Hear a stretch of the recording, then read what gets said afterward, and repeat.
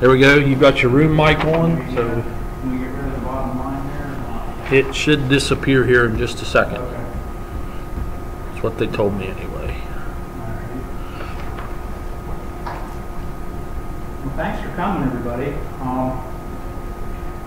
I'm up from northwestern Pennsylvania, and room mic on. I don't have my room mic. I guess I should have checked that. I told you I was at work. Can everybody hear me? JB, is this thing on?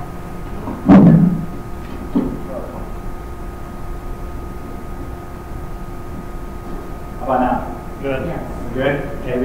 Good. All right. He's sitting in the back. He's afraid to call on. He got me good earlier. Okay, our farm, my farm's 220 acres actually, and we have 130 acres of pasture. That's my entire tilled land. We have a lot of different species on the farm. We have cattle, sheep, goats, honeybees. We do some custom grazing. We're using adaptive management. We don't have a recipe card for what we do on the farm. We do what's necessary to make the soil as healthy and productive as possible. So we're moving 4 times a day. Today we might not necessarily need to move that many times tomorrow, but down the road we may need to, another day we may need to rotate our livestock 10 times a day to achieve our goals. We are reducing our inputs. We used to grow corn and make a lot of hay. Since then, we've sold our corn picker, when we've also sold our hay making equipment. We're buying hay for approximately 75 days out of the year. This is a picture of my farm. This here is my confinement. If the soil's too unstable for livestock to be out there, that's where they're at. My entire farm's perimeter fenced. And then we have, I guess there's about 30,000 feet of fence there. And then we have it split down in our interior fence. We have it split down into littler fields. There's 40 plus paddocks there. And we'll split them down even further with portable fencing. Just an example, that farm, when the first graze across the farm, it may be split down as many as 700 times. The last 2 years, we've rotated livestock 3,000 times on the farm.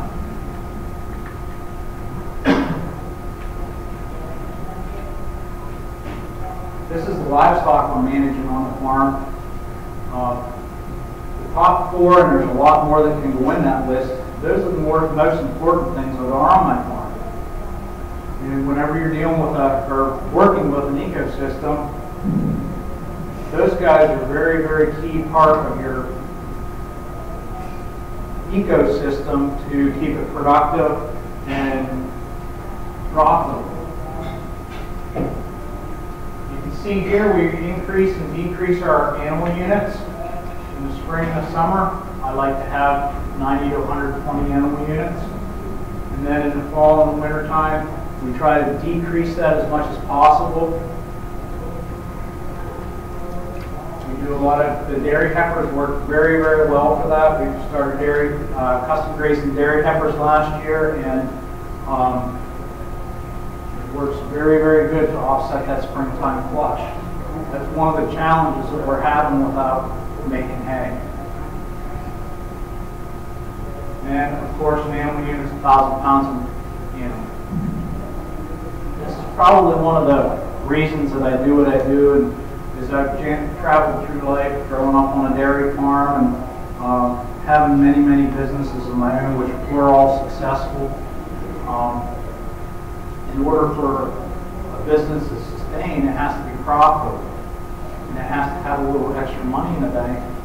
And as you read through the literature and all the studies and research, up to 80% of the American farmer just break even or lose money.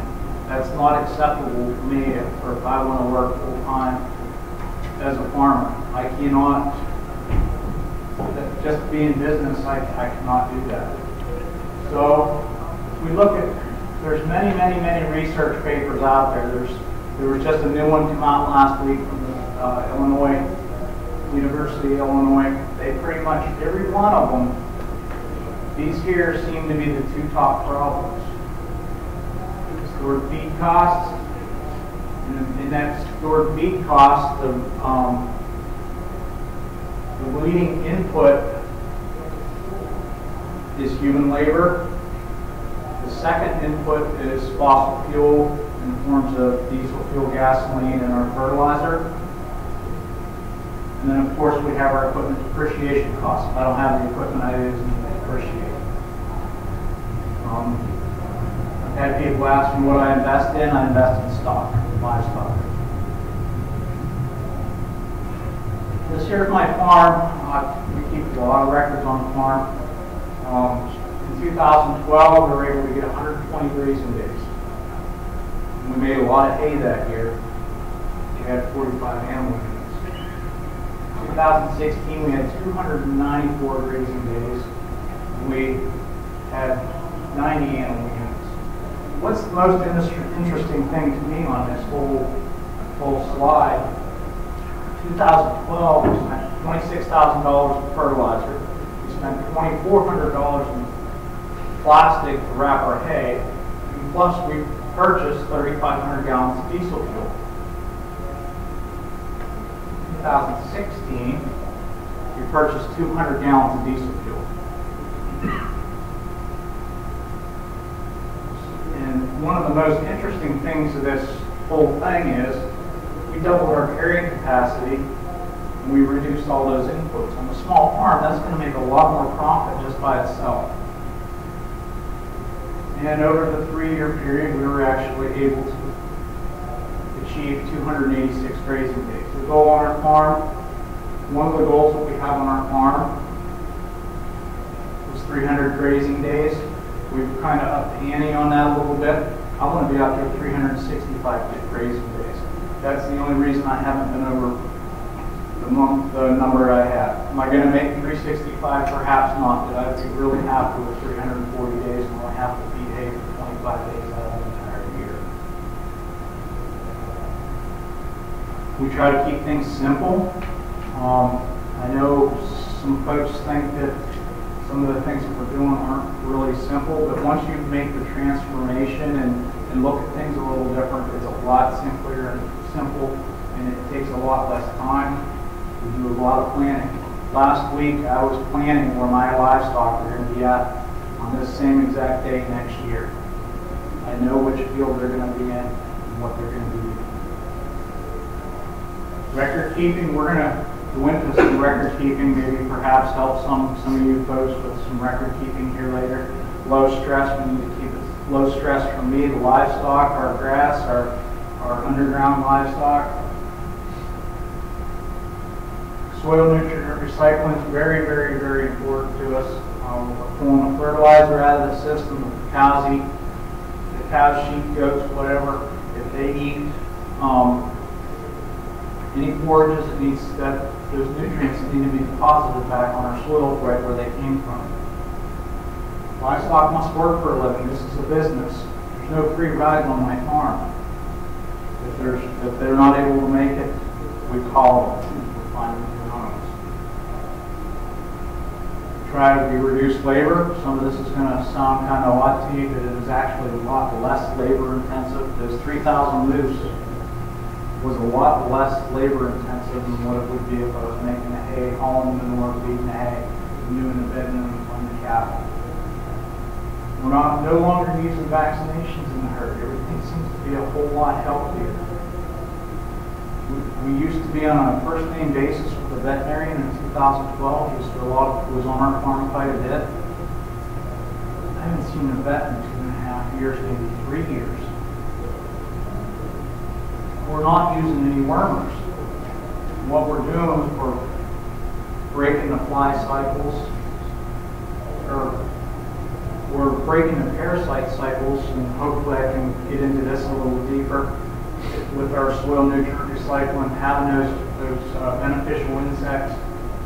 We're not using any fly control. We use the double ear tag fly tags. We used to put spray-ons all over the cows. We never did use the internal insecticides.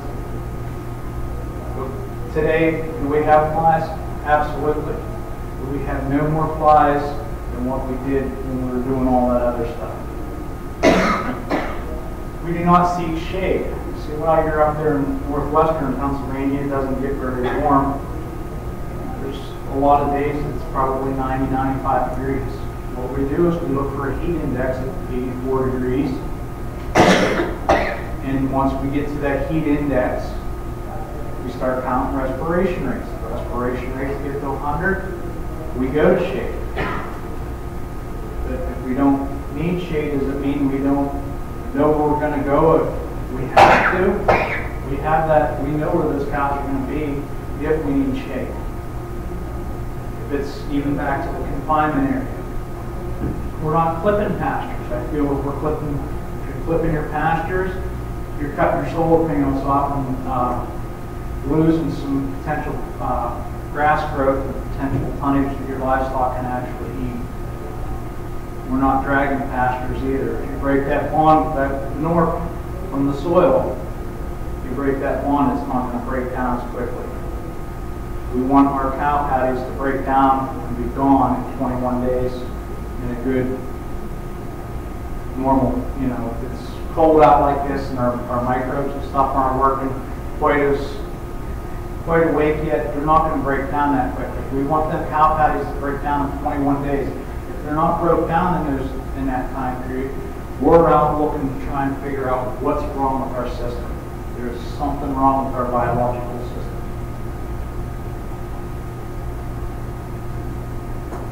She's not the manager. She used to be. In my area, we have 180 growing days, grass growing days, 185 non-grass growing days. Those are averages. This winter, it's been a little odd. So what do we do if what do we do for the 185 days when the grass isn't growing? Feed stored feeds, or we do stockpile. And that's pretty much what we like to do. This is some of the work that we have our employees do. Harvesters, I'm no longer harvesting nothing.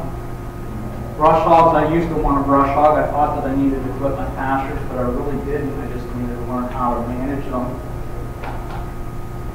Lawnmowers, I no longer cut my grass. I've actually fenced my yards in and my driveway up along my driveway. We fenced that in. We actually graze those now. Manure spreaders, it's a whole lot easier to have them spread the manure. And one of the interesting things, if we can have them do it, whenever it comes out of the livestock, or at least in the cows, their manure is almost a perfect pH. If you put that manure in storage, it actually gets acidic, and it could cause you potential pH problem in your soils. Seed planters, that's my preferred method. We're going to talk about that a little bit later. Whatever other crazy thing we can figure out that there's something that needs done on the farm, and try to figure out how to make these do it. Because anytime you put a piece of equipment between you and your livestock, it's potentially costing you too much money. We use a lot of high stock density grazing. We see a lot of benefits. We're able to disturb the system the least by high stock density grazing. There's 90 animal units in that picture. That's a one-season grass field. But what we're doing is we're mimicking nature. You see, we look at or try to pattern the farm on a lot of things that happen in nature.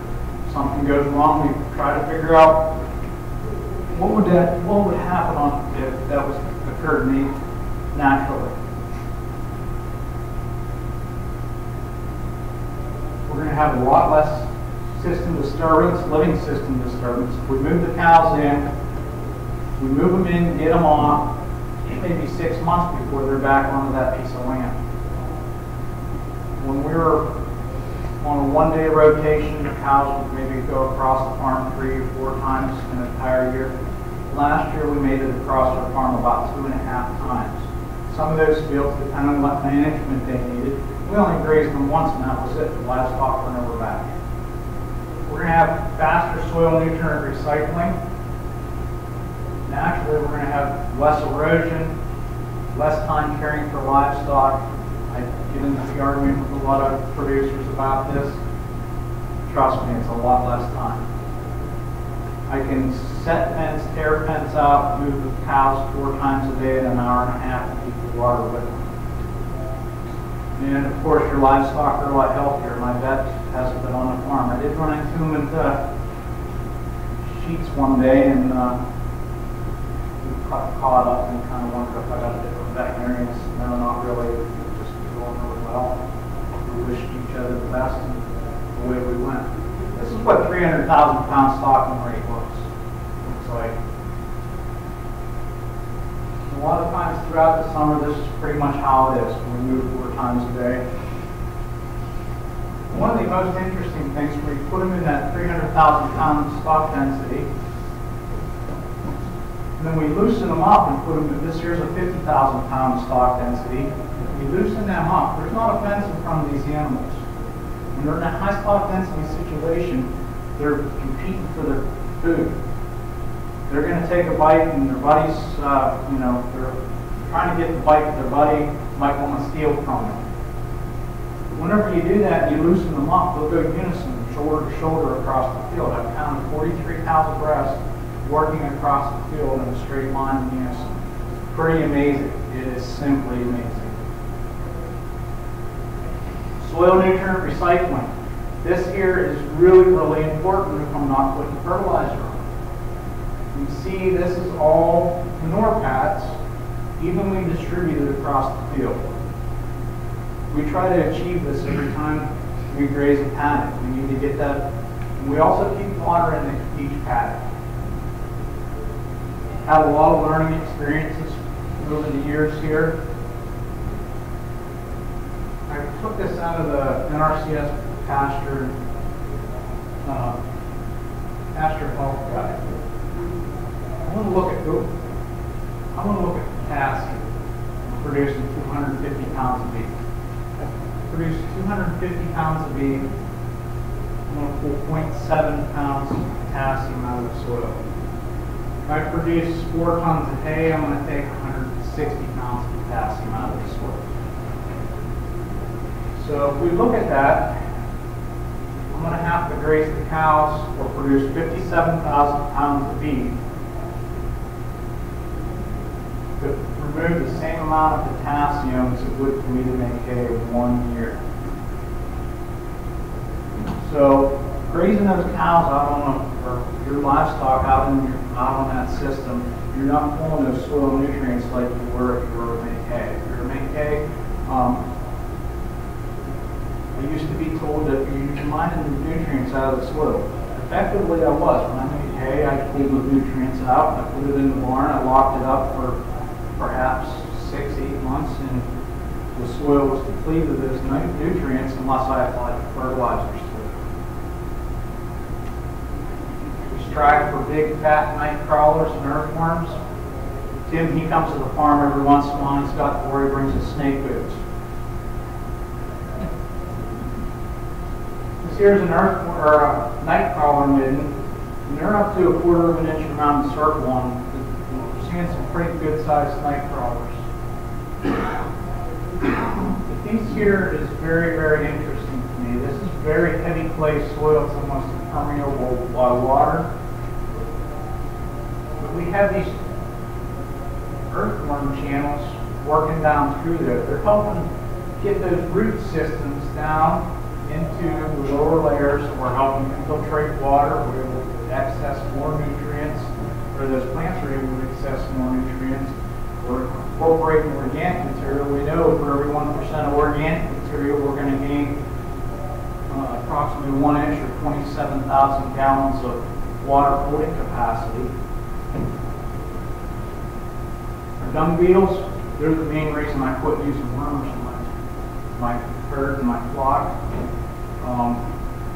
It took us 3 years to get our dung beetles back on the farm. It was 3 years before I seen any dung beetles. They're a very, very, very small part of my system, but they're actually really, really beneficial. They're going to help me reduce my worm flies, my face flies. They're going to help get those manure pads recycled back into the soil. So we're going to actually reduce our parasite loads in our livestock. Plus, we're going to get those nutrients back into the soil so that can recycle back into the plant and get potential plant growth.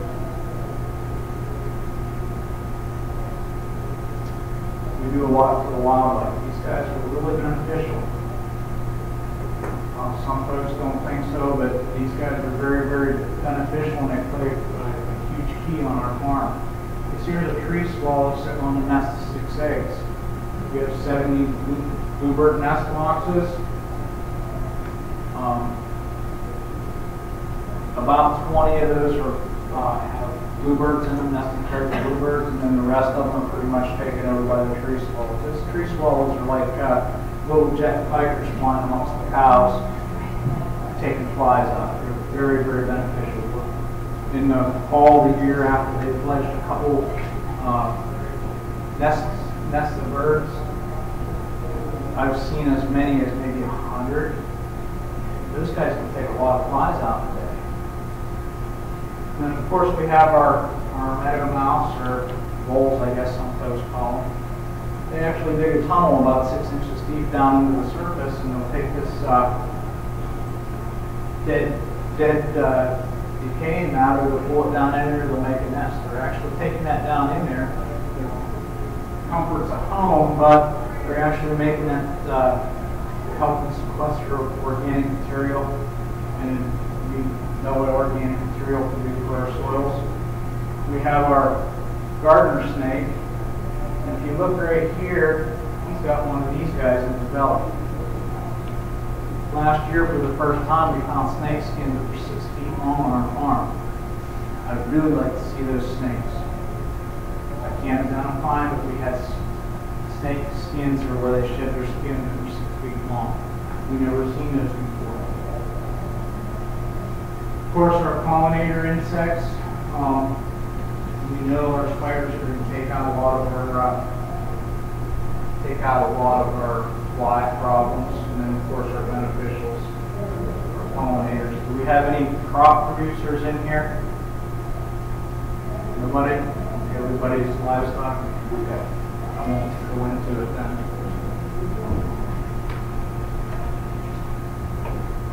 Talking to a lot of producers, I always tell everybody it takes grass to make grass. When I tell them to consider take half, leave half, that doesn't seem too appealing to a lot of folks, but hopefully after today you might think about it and you change your mind, hopefully. Whenever I can say take half, leave half, you need to consider the plant is denser at the base of the plant. So if you have a 24-inch plant, you may be taking 18 inches off, leave 6 inches. This here is what I consider take half, leave half. It's probably trampled a little heavier than I like. I like to leave 20% standard, trampled 30%. There's a lot of things going on here. A lot of folks think this is wasteful, and I used to at one time think it was very wasteful, but there's a lot of things that's happening there. We're armoring that soil with this trampled plant matter. That trampled plant matter is doing a lot, especially in the armor. We're helping keep the soil cool. We did some tests, and I took some temperature readings on 3 farms, my farm and a couple of the other farms around me. And one was a severely overgrazed pasture. He had white clover in reproductive stage. It was less than a ½ inch high. Those were very struggling plants. But in that soil temperature, those guys' soil temperature was 10 degrees warmer than what they were in this situation. We're shading that soil, and we're actually able to keep those grasses grow longer into the season. As we know, tall fescue usually stops growing when the soil temperature gets to 86 degrees. It doesn't take in an overgrazed system. He was 10 degrees warmer than me, and it started about 15 to 20 days earlier, so there was a lot of growth that wasn't there. We're armoring that soil for soil compaction. How can that get soil compacted if the cows are not going to be back for 6 months? Talking about the rainfall. There's a lot of energy that hits that soil. an example, in 2015 from January 1st to July 9th, we had 28 inches of rain. There's approximately 45,000 raindrops in an inch of rain, or in a gallon of water. There's 27,000 gallons of water in an inch acre of rain.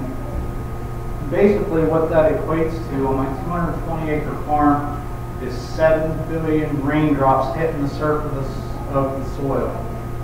But if this here was not fully covered, and by the way, I had an engineer figure this out, it's energy equivalent to moving 70 square meters of soil. That's a lot of soil disturbance. So we're helping with the erosion. Just think about that, 7 billion raindrops on my farm. That's a lot of destruction. So why am I taking half, leaving half? Dwayne, you're late. So why am I taking half, leaving half? This here is one of the main reasons that I take half, leave half. I want these roots to continue to grow. If I take more than half of that plant, say we take 60%, we're going to trim those roots back. There's going to be less moisture, we're going to be able to access and less nutrients. Let's say we take 80%. This here's pretty much what 80% of grazing looks like. We committed these, whatever location you were, it was extremely dry last year in northwestern Pennsylvania, and as I talked to producers across the state, it seems to be that way. If I overgraze, have my roots sloughed back, there's going to be a lot of potential growth that's going to be lost.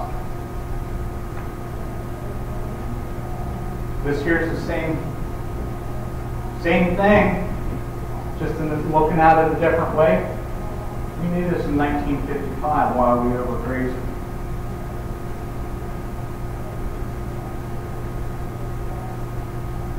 Carbohydrates, our plants, they produce sugars, energy, starches, proteins. One of the most important things to take away from this slide is it must photosynthesize and feed the plant first before it can feed the livestock. And this here doesn't mean before it can feed the above ground livestock, this means so it can feed the microherd. There's a lot of energy transfer between the plant and microherd. The microherd feeds the plant, and then the plant can feed our livestock. 60 to 70% of the energy that plant produces goes into producing sugars, carbohydrates, and proteins. This here's a picture I took off the farm last year. This here's a root here with exudates on the outside of it. So let's take, for example, we have a 4-inch stand of grass, and we have a 4-foot stand of grass. Which one's going to produce more energy for our livestock? It's going to be the 4-foot stand of grass. So we strive for those nice tall grasses. We want to keep the energy flow, keep the system going, keep it revved up. Of course, we need deep wide roots. This here is just a 36-inch pitcher. We have them deeper than that. We're going to put more organic material into the soil. We're going to have better water infiltration, carbon sequestration, energy for the microherd. If that root zone is down further, the further and larger that root zone gets, our microherd gets larger also. This here is an exciting plant for me. I really like this plant. Every time we dig this plant out, it's always full of soil life. Always. It's a very deep-rooted plant. Forage chicory. You want to make lambs shine, put them in chicory for about 3 weeks. If you want your neighbors to come by and take a lot of pictures of your field, plant chicory. It's fine that neighbors take a lot of pictures of the plants on the farm. I'm good with that. But my neighbors actually really enjoy this. Roots from the soil depth of 36, look at that cluster of roots. I contribute that to a night crawler. A night crawler works vertical in the soil column, Earthworms have a tendency to work horizontal. So if you see those holes that are going straight up and down, that's probably a night crawler. One of the interesting things with this, if we look at this a little bit closer, there's a lot of roots penetrated through that. That quad's at 3 feet, dug it out. It was very hard and my excavator couldn't dig any deeper. Those roots were able to penetrate that very, very hard clay pan, I guess you could say. And in doing so, we're actually making it so our water infiltrates a lot better. We have high rains, it will infiltrate into the soil. We don't have the runoff off the farm anymore. I can have a 5 or 6 inch rainfall event in a very short period of time. I go out and look, there is no runoff off the farm. We're able to sequester that water. And when having that water sequestered, we're able to access it in dry periods. This is what healthy soil looks like. It's a dark chocolate brown. That's a sign of organic material. We have a lot of root systems in there. One thing that this picture doesn't show, I was thinking about when I came down, it seems as of lately we're seeing a lot of extra fungus in the soil, which is a very, very good thing. There's a ton of fungus that we dig out. We come to the farm, we're going to go with a shovel and go for a walk and probably spend 4 hours. Anybody find the earth mark? He's here. He's right here. This here is soil from 2 feet down. Aggregate. This is an aggregate, a soil aggregate. That's probably about 20 or 30 microns. So it's very, very, very tiny. It's very, very important. So if we can tie those nutrients up that could possibly be washed away in a rain event, if they're tied up in these aggregates and they don't get washed away, they're going to stay there on the farm. And in my case, I don't like to contribute to the Gulf of Mexico dead zone. Here's another root here. You can see the root. I believe this here is a fungus attaching to the root. Here's another fungus. This here is bacteria floating around that root. Some of the microbes. Anybody who believes in alien life forms on the planet, we may have them. I don't know what that guy is, but he looks like an alien to me. You should probably figure out we have a very, very diverse farm, and our forage is very, very diverse. That broadens our grazing window. Keeps us out on the land. It's going to reduce our inputs. We're going to have a higher forage production if we're able to let those plants rest. Better balanced ration for the whole system. Not only for the livestock, it's going to be a better balance for your microherd too. It's a better balance for me too, so it's a lot easier. You're going to have a lot of better plant persistence. We have stands alfalfa are going on 7 years old. They look fairly decent yet for 7-year-old stands alfalfa.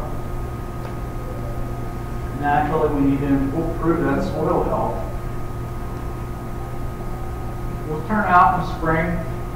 We usually turn out pretty early, trying to stage the growth, the growth grass on the farm. Not making hay, we do have that challenge of the spring flush. This year's between 10 and 11 inches, that particular field. When we went in there with 16 inches, we just took the top off of it. We're just setting it back a little bit so everything doesn't come right at the same time. This here's kind of what our fields look like when we move out. The cattle, livestock. Remember the manager, the old manager on the farm? She's a lot happier now. We've got a lot of these guys here, they're fine. And we have our guard dogs guarding our goats and kids. We have our full season annuals. This particular field here is winter rye, hairy vetch, annual ryegrass, and 3 or 4 different clovers. As you can see, she doesn't have to work very hard to get her meal. And this particular field, this is one of the very, very few times that you won't see me back fencing the field. Because this here is 2 high the stock density, I'm afraid it's kind of like overfilling a glass of water. I put them in that very small area. They're just going to kind of pop out over the fences. We took dry matter yields in this particular field. This particular field yielded us almost 7,000 pounds of dry matter yield. That's total. We grazed 60%, and I don't think Jessica's here. She was earlier, but she helped me take the pre and the post. The pre was pretty easy to get, but the post was very, very interesting. Because with those amount of animals, there's not much there that didn't have dung or urine on it. It was very, very challenging to get those dry matter samples in the post. It was simply amazing. The manure and the urine was spread very, very evenly across it.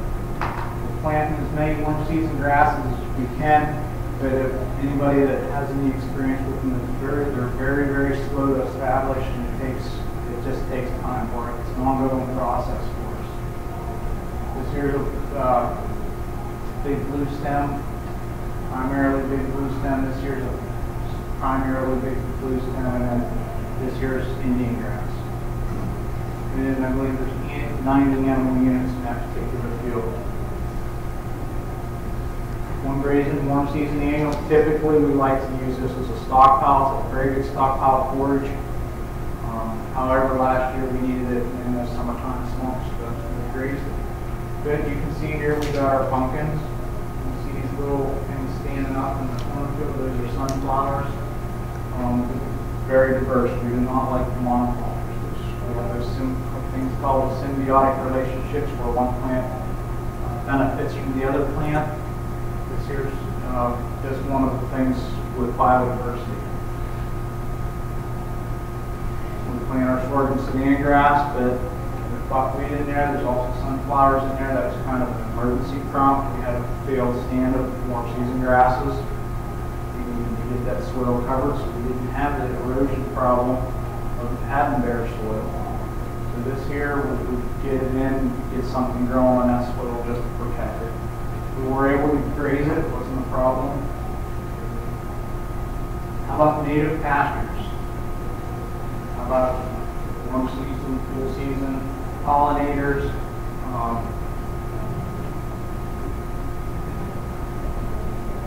Native legumes. Anybody know what this is? You know what it is, Dick? Can't say. Oh, you can't see it. Okay. That's an aster. We planted that aster. It's a plant that a lot of folks, a lot of grazers have challenges with, and it's causes them to lot with those pastures.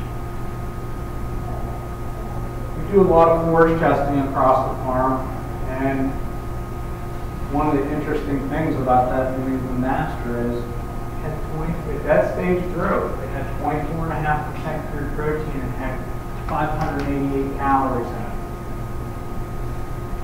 It was comparable when I was making hay. I looked back through my forage records.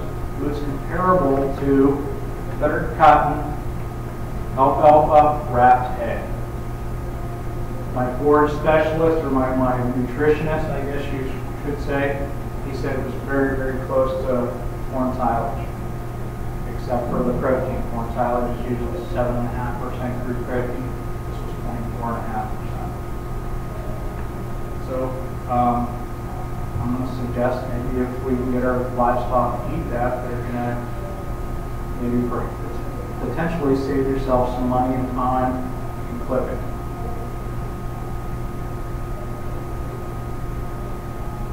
We graze our weeds.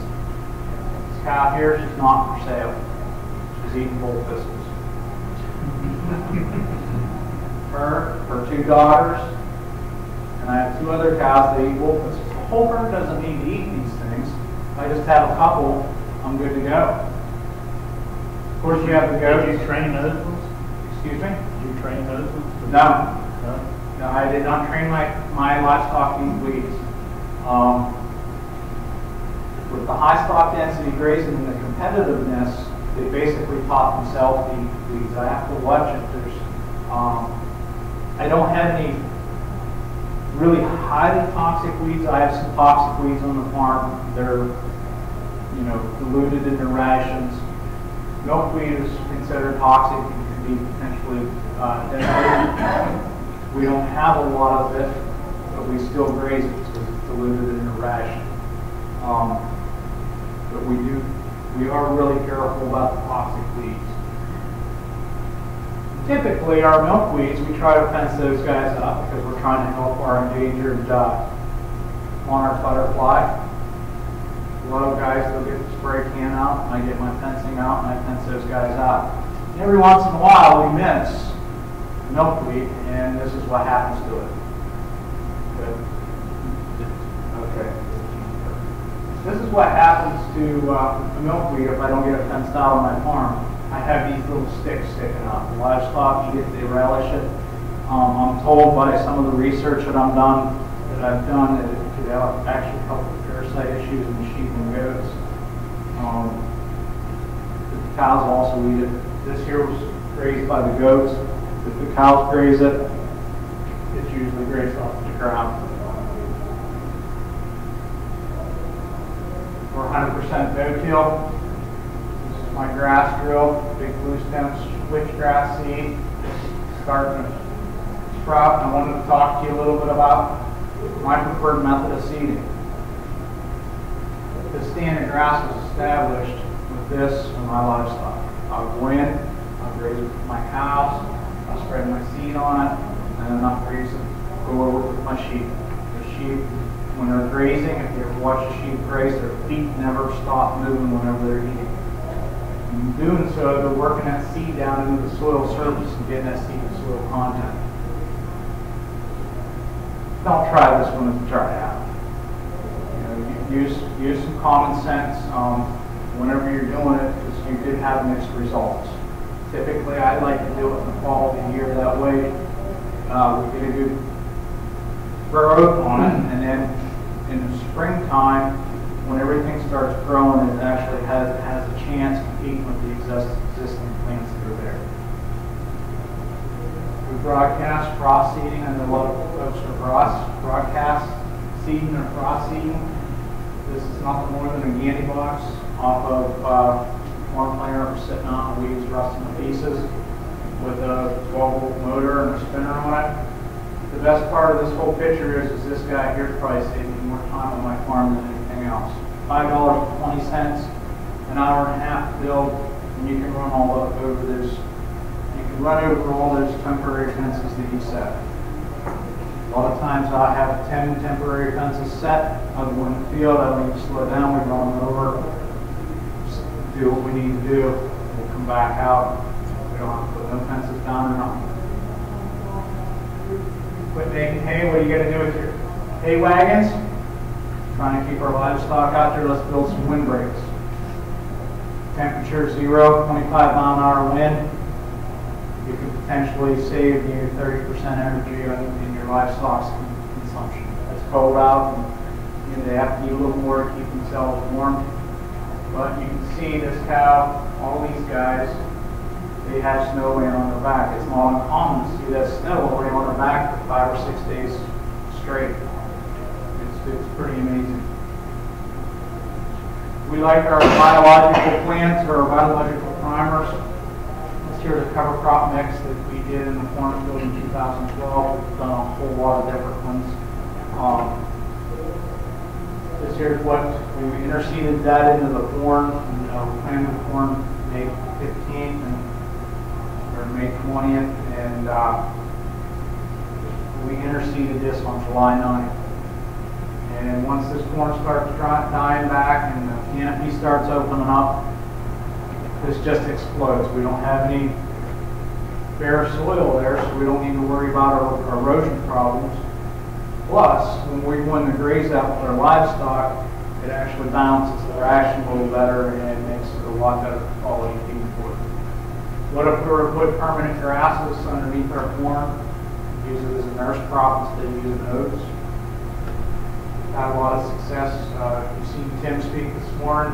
This here is a step up from the tub he has over at his place. We can water 120 animal units in this tub, filled with 13.5 gallons. The trick is we keep the water with the cows, keep a short garden hose, Well, I can't say that because we're on 1,200 feet, or that's too short. But when it's really hot out, we want to try to keep that garden hose as short as possible. This is filled with 13.5 gallons, and in doing so, whenever it's really hot out, whenever I go to move my cows and I go out there and it's 90 degrees up, the water in that tub's between 55 and 65 degrees. That helps with their temperature and stress, heat stress. Okay, you say, well, Russ, I can't move my cows twice a day because I work off the farm. I understand that. We use spring gate releases.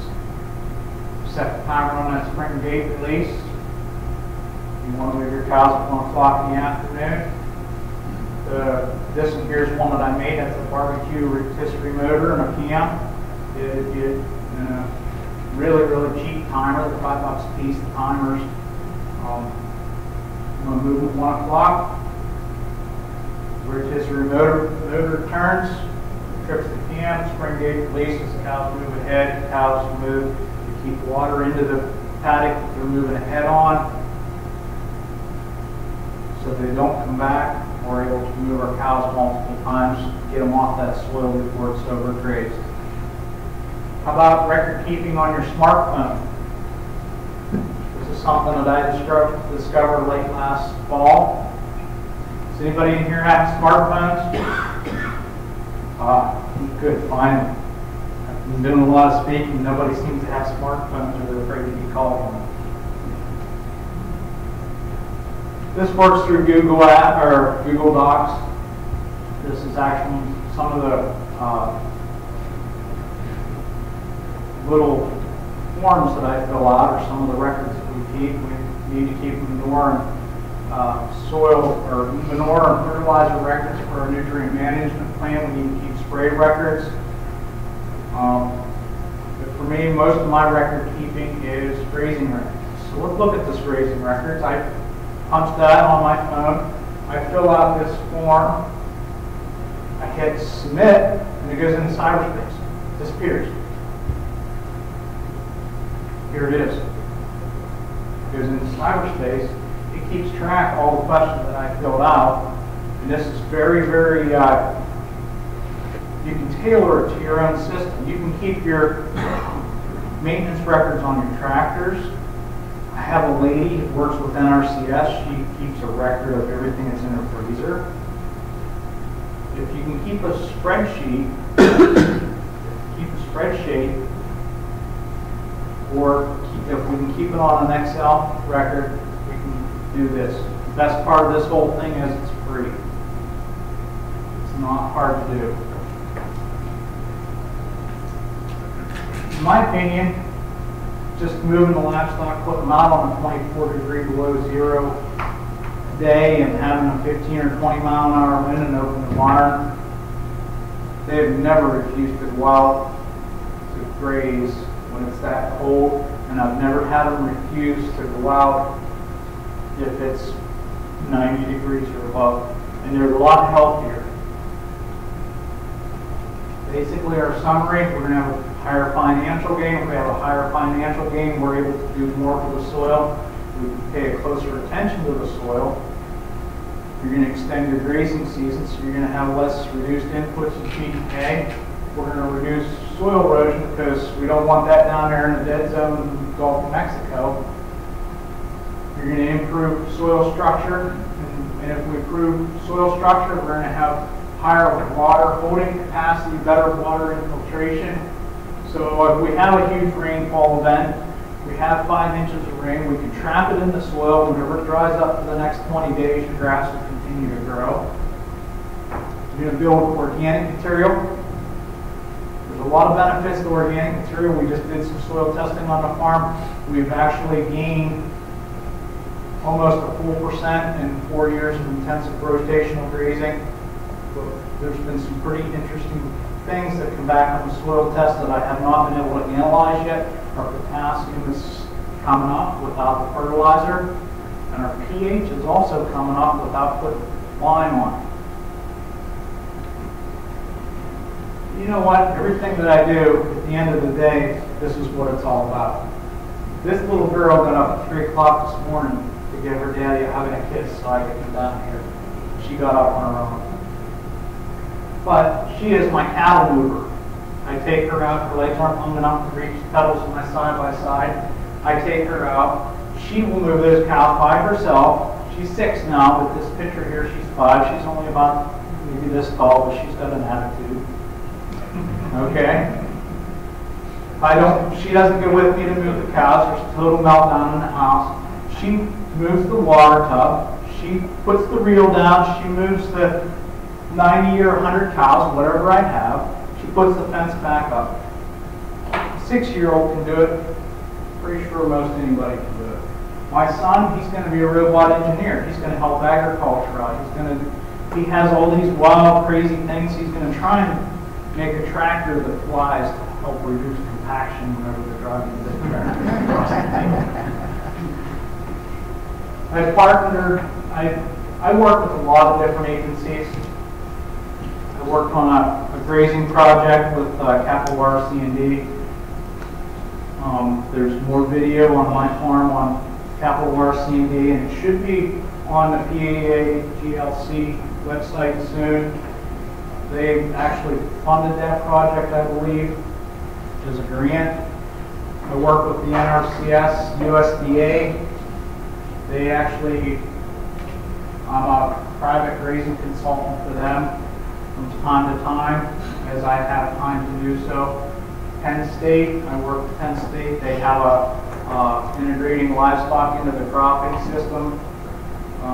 Also, I am a board member on PAGLC, and Penn Soils actually helped organize some of the many field day projects we have on the farm. We have a couple minutes for questions. Yes, ma'am. The fact that you do not vaccinate, does that pose any problem when you go to sell your cattle? This is what I do. If I have to sell cattle, they want them vaccinated, I am happy to do so. I will do that for them. I will let the titers work in the vaccinations, and then we'll put them on. If they want them worm, we put them on the truck, we dump the wormers on them in the trailer, and away they go. I will not do it on my soil if I can help it. Okay. How often do you find that you got to reseed a paddock? How often do I reseed paddocks? I would say it's variant. We have a lot of fescue, which grows a long time. The biggest challenge we have is keeping legumes in them pastures. On average, we put legumes in about every 4 years, or try to if we can. As far as grass, redoing grass is 7 to 10 years maybe. Do we have any other questions? Yes, sir. It seems like on one hand, it always gets talked about, don't graze in the fall, you know, in your pastures, because the grass is trying to send carbohydrates back into the roots and whatnot. But then you go to another class and they say you can extend your grazing season to 300, so you're grazing right through the fall. And I don't know which way to follow. It seems like It's kind of a double-edged sword. Yeah. Did everybody get a question? There's a little bit of controversy whether or not we should be grazing in the fall, or should we be resting that grass to potentially let those carbohydrates build into the system to help keep that plant so it will survive through the winter time. In my case, I never really grazed below 6 or 8 inches. I try to keep the plant height up, and most generally they'll tell you not to graze lower than say 4 inches. So I keep on going. Every day the livestock's out there is a good day. Every day they're in confinement is a really bad day. if you leave it up high enough, it has enough to keep the roots going. Yeah, you're not going to actually set this, if you do the graze half, leave half thing, you're not going to potentially cause those roots to slough off. Yes, sir. And then if you vary the timing on the field from year to year, with that grass height, that also accomplishes expounding what you're going with grass height. Right, right. Come on, I didn't answer it. There we go. Clipping, you have high grass growth period in spring. How- So you're intensive grazing. I'm intensive grazing. Your high installing rate helps and short duration helps. Right, right. But we aren't clipping, just because we don't want to put the solar panels on. But yeah, tremendous growth. You know, we have a lot of growth in spring. Yes, sir. That's natural. Yes, sir. I'm just going to add a comment. You said the grazing, generally you're grazing that after the grass is dormant, so carbohydrate buildup is already pretty well stopped. Well, I think pretty much his question was, we're continuing to graze clear through the period when there should be a rest on that grass. So typically, no, it's not really dormant there, you know, before. Did I have a question up here? Yes, sir. Have you ever used any bale grazing? Bale grazing, yes. Bale grazing works exceptionally well if you have poor fertility. If you have poor fertility and you want to jumpstart that system and get your biology in there, bale grazing works exceptionally well. There's different ways of doing it. Typically, we'll roll hay out on top of snow. If we don't have any snow, we'll use round bale rings. It causes a little bit of a spot in the field, but if you have cows like mine and you roll a bale out on soil, you have those cows. My this waiting cow, she's really got a bad habit of this. She'll walk right down the center and then she'll drop a few cow patties and maybe pee on it, so then we waste a lot of hay. So typically I'll put it in a round bale ring if there's no snow on the ground.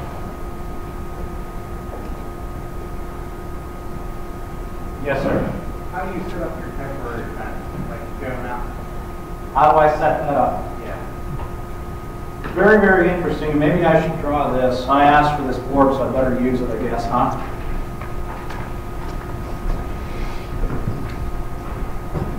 Maybe I can show a lot of things, and I think I'm running out of time, but we've got a couple minutes yet? Yeah, you got a couple. I got a couple. Okay, so I'll make it quick so that I don't critique my drawing too much. Hopefully everybody can see this. Let's just say this is a paddock that we go in. How many acres? 5 acres, 2 acres, 10 acres, doesn't matter. Okay? How do I set my fence up? You've been to the farm, haven't you, Tom? No. Oh, you have. You need to come up. Okay, what I'll do, I may have to cross, I may have 3 or 4 fences already set, so we're going to run right over them. We're going to go in there because we're in a hurry to listen to the birds chirp first thing in the morning. But whenever I set fence, I'll set 2 fences at a time. We try to be very, very efficient at it. I use the mini grills. I'll hang 2 there. I'll walk, I'll set my fence the whole way across. I'll go up here with the second wire, and I'll set my fence back, reel my other mini reel up here. I get 2 fences set in less than 20 minutes. It works very, very well. How far apart is kind of real? Yeah, 16 steps, 18 steps. In corn or some really thick, dense stuff that I'm setting in, I may go as small as 6 steps. So I'm a little guy, so I'm less than 3 foot a step. Where's your water? Where's my water? That's another good question. We have hydrants. You've seen the hydrants all over the farm. We used to set our tubs in along this interior fence, or say this is our perimeter fence. We used to set them, but we used to get a lot of tramping, a lot of problems with our soil. We used to have a lot of bare spots, and that wasn't acceptable to me. So one of the things to solve that, typically, say we're going that way, we'll hook onto this with 200 feet of garden hose, we'll bring it down here, we'll bring it out into here, maybe 30 or 40 feet. We eliminated those bare spots by doing so. I don't know what it is. I don't know if it's how the cows come up the water, but we've eliminated any compaction or any bare spots around that water tub. So that's where my water's at. We move them ahead, move that water tub. Tim, he's timed me. It takes less than a minute to move cows and the water tub. less than a minute. For that whole entire herd to go through here, or take this down, wind it back, the entire herd to go through, move the water tub, put the fence back up, less than a minute.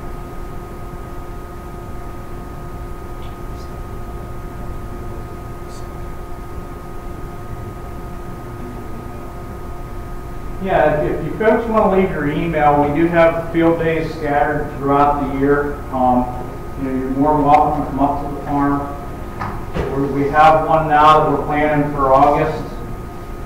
So you have we're planning on Troy Bishop. It's not 100% yet. We're going to try and get Troy Bishop onto the farm.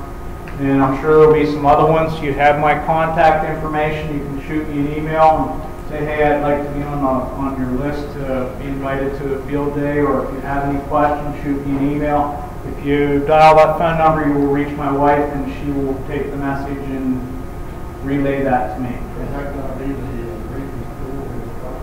I think so, Dave. Yes, I think that's the plan. It's a grazing school in the western part of Pennsylvania. GLC. Yeah, GLC is funded the grant for that, yes. Any other questions? Yes, sir. You rotate the graze your goats? Yes. I rotationally graze my goats. Typically, the goats and sheep are only moved once a day. Now, we're right in the middle of lambing season. We will hold them 3 days, because if you've ever moved sheep, whenever they're lambing, it's not very fun. So we only go through that for 3 days. But our temporary fencing, if we just have the sheep, we use 2 wires. If we have the goats, we use 3 wires. The reason we were using 3 wires is the one guard dog has the habit of jumping over the fence. We're just using poly wire. Our fence is hot. One of the tricks with that is you need a fence that's the voltage needs to be over 5.5 thousand volts. And we're using 6 stainless steel wires and 3 tin copper wires in our as our temporary. It carries the voltage better, and how long will you hit? And actually, my fence usually hit around 10,000 volts. It really makes you mad if you get up against it. Especially if you get hit 4 or 5 times in 1 week and it's wet out. It's not fun. What kind of an energizer? I'm using a Stay Fix, and it's actually 36 joules, so it's got a little oomph behind it. It'll make you cranky if you get up against it. Where do you get your polywire? My polywire, there's a lot of different places that have good polywire. Premier has good polywire. Gallagher has a good polywire. Kenco has a really good one too. That's the last one. Officially, you can stay and visit here as long as you want. Yeah, I'll be here. I can be here. I'll be glad to talk to any of you folks. Leave your evaluations at the end of the table, and if you have your West Virginia News and Ranger license, you can see you in this session. Russ, thank you for being with us. Oh, thank you. Thank you.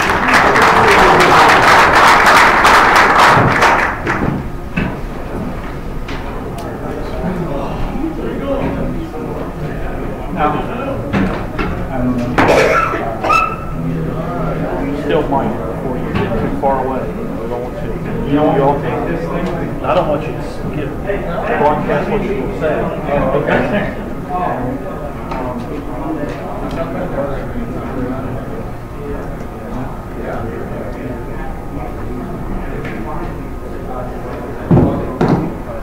Hey, it was nice to meet you.